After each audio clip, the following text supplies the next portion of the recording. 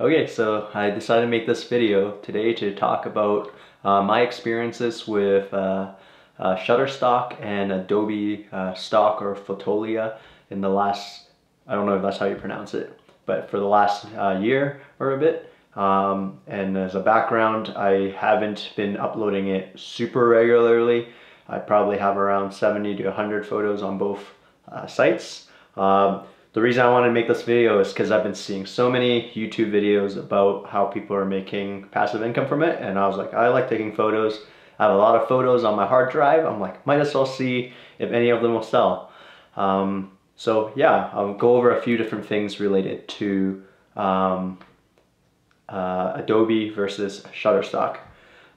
So for each download per average for each photos that I have made sales on, the average on Shutterstock is about 53 cents per download.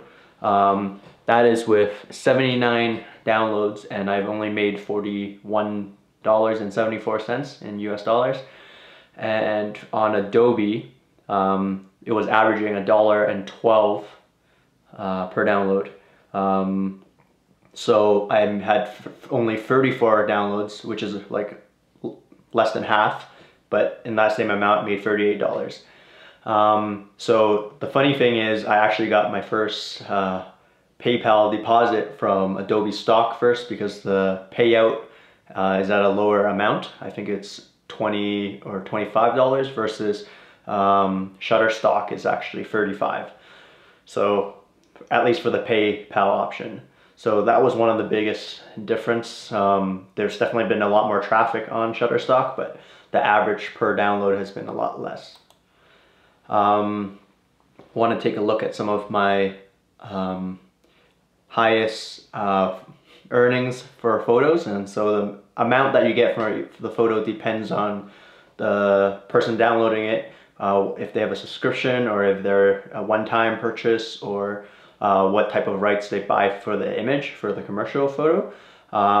And it's funny because both photos, both on Shutterstock and Adobe, that actually made the most for me was a photo that I've taken using my mobile phone.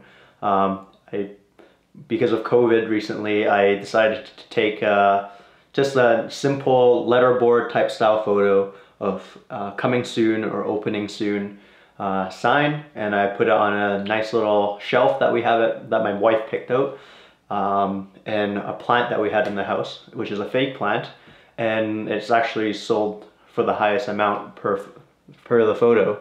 On Shutterstock it sold for $10.10, and on Adobe it was about $7 something. And it's just two different photos I took with my cell phone on a really well lit shelf, and that was it. The lowest on Shutterstock, it's been around 10 cents. That's the lowest that you'll get per download, at least that I've been seeing, and those I believe is from subscription. If a subscription user is downloading your photos, then you get 10 cents. The lowest amount for Adobe was around 23 cents. Otherwise, most of the time I've seen Adobe was around 99 cents per photo. The next thing I want to talk about is the acceptance and review process. Shutterstock, not Shutterfly, definitely has a faster review process. For me here in Canada, in Calgary, when I upload the photos at night around 12 or so, it actually gets reviewed overnight in the AM, like around 2 or 3, and like there's been photos where I submitted it late in the night and I would get accepted or declined right away, approved or declined right away. While Adobe Stock usually takes around a week or a week and a half, which isn't bad, but Shutterstock definitely has a faster acceptance or approval time frame. And I guess in that reflects how fast it gets on to be available online content as well. What I found though in the review process is that Shutterstock's reviewers, depending on who looks at it, can decline it or point out something related to noise or sharpness or focus, even though the photo might be fine, and if you resubmit it, someone else might accept it, the exact same photo. So I've done that a few times where I resubmit it because I was like, the subject is definitely in focus, but the approver, I don't know if it's a matter of how fast they review it, that they don't stop and actually look carefully, but sometimes the photos do get accepted afterwards. There's an option to indicate that the photo has been submitted before, so I think that way, I think maybe a different reviewer looks at the photo. That's my guess. So in terms of Adobe, I haven't had as many photos rejected with Adobe, but I also kind of have a heads up on what gets accepted based on Shutterstock because of how fast it gets approved. In terms of mobile apps for looking at your stock photography, I really like Shutterstock as an app, and you get a notification when one of your photos has been downloaded, and it's really quick to just pull it up and see how much your photo has been downloaded and how much you earned from it. The downside is there isn't a downside to having that.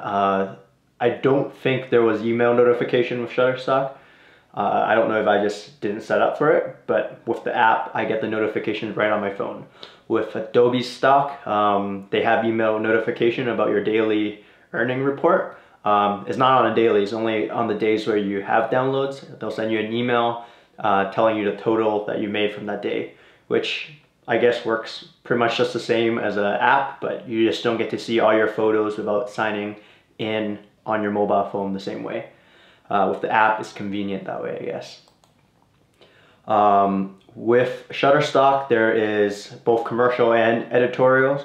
So this allows you to upload photos with logos or recognizable buildings and with people without release forms. Well, I haven't been able to find a way to do that on Adobe Stock. It seems like as soon as there's a people or recognizable place, you have to upload you need special release forms, and you can only upload it for commercial.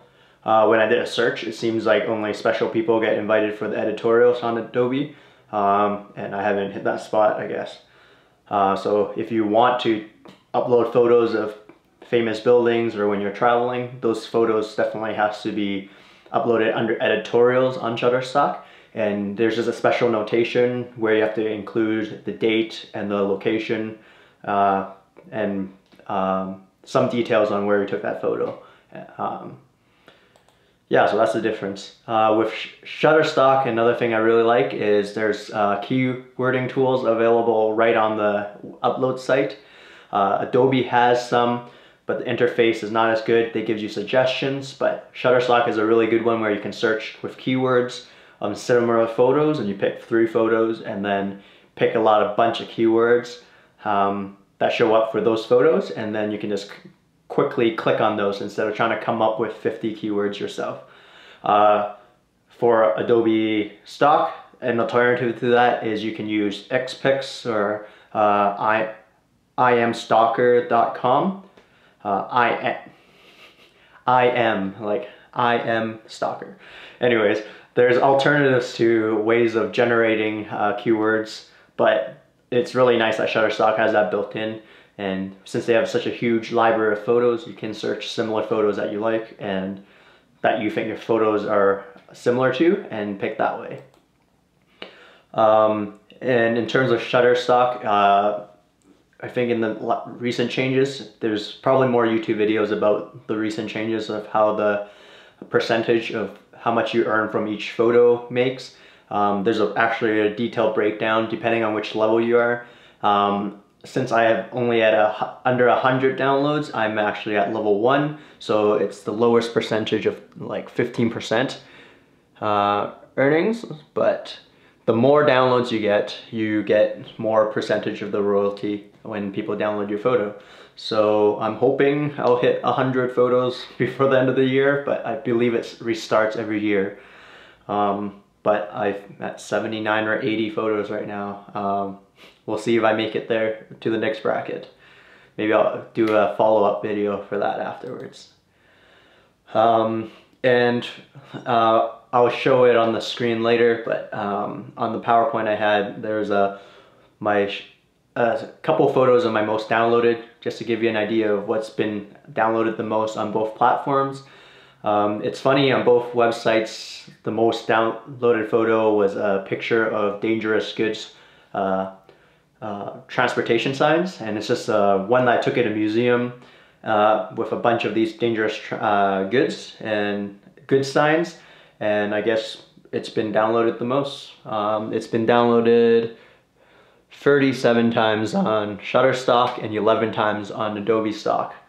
And yeah, it's been interesting. It's one of the photos I put up. I thought like, hey, maybe it will sell, because I guess someone making a presentation or doing something would need a photo, and probably won't be searching for, won't be going out to download or take a photo of all these signs. Yeah, and then some of the other ones that sold really well on Shutterstock was actually ones where I did designated shoots with notebooks and whatnot, and just did a little lay flat setup, and that was just for fun. Yeah, and I guess this sums up the few things from my experiences on Shutterstock and Adobe. I've been in both platforms probably since early January is when I started doing a lot of uploading and keywording, and I definitely haven't been putting in loads of hours. I have a full-time job. This is just for fun, just to see if I can make any money off some of the photos I had on my hard drives, as well as a little creative outlet if I have an idea of things I have around the house and want to create some cool images for lay flats that I think might be something that people look for.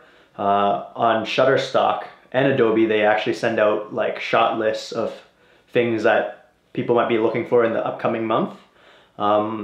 Sometimes I've been looking at those, but sometimes I just don't have the time to go shoot with people to get those certain model releases signed up and whatnot. So I've been mainly uploading photos without people, or if it is, then I'll upload them as an editorial, but mainly it's been just very general photos that you would think people might want to download.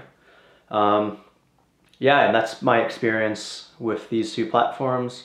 I'll see if it continues. Based on my current portfolio in both systems, it seems like I can make a couple dollars a month.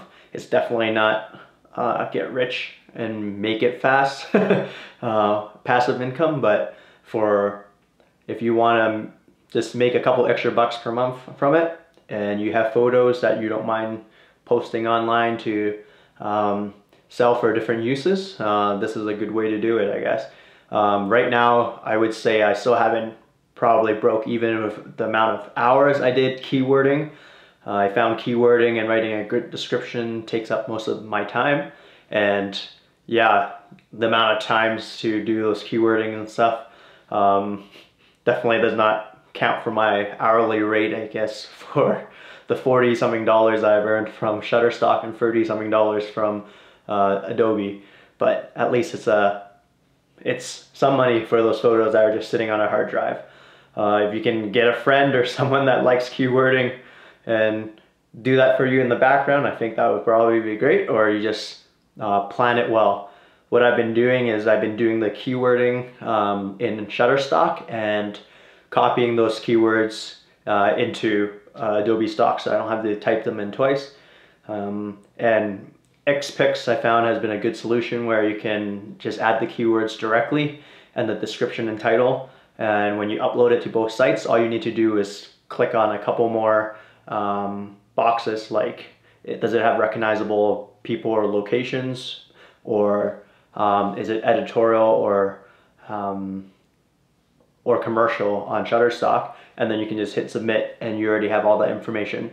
So that interface will, I guess, simplify your workflow a little bit. I've been starting to use it. I only used it once. Yeah, I think that's pretty much it. I can't think of anything else. Oh, Shutterstock.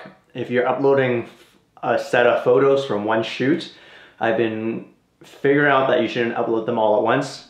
Sometimes you get dinged on uploading stuff for similar content, even though they might be different framing or different visual effects for it. It's better to just break out the similar photos, send some in first, and then see if it gets accepted, and then submit them at a later time. Because if it's one reviewer looking at all your photos, there's a high chance they'll say it's similar and just dismiss it, even though your creative idea was to do different framing or different options for the photo. So that was one thing that I found out. And one of the biggest thing that I learned is not to submit 50 photos all at once if they are very similar, or because if one of them have an issue and you didn't realize it would get rejected, you just wasted a lot of time submitting a bunch of photos and then having to recopy and paste all those keywords and description. It kind of sucks on Shutterstock. You can't, for a rejected photo, I haven't been able to find a way to boot it back into the submission page. So you essentially have to just copy your keywords from the rejected photo into one that you re-uploaded. So that part has been a little frustrating, but I guess it works. So yeah, I guess I will maybe do another follow-up at the end of the year to see where I'm at. Please share with me what your experiences are with Adobe Stock and Shutterstock. I included referral links in the in the description below. So if you decide to try out Shutterstock, use the referral link. That will help me. I think I get a little bit for a referral. But yeah, just wanted to share with you my just pure experience with both platforms. See you in the next video.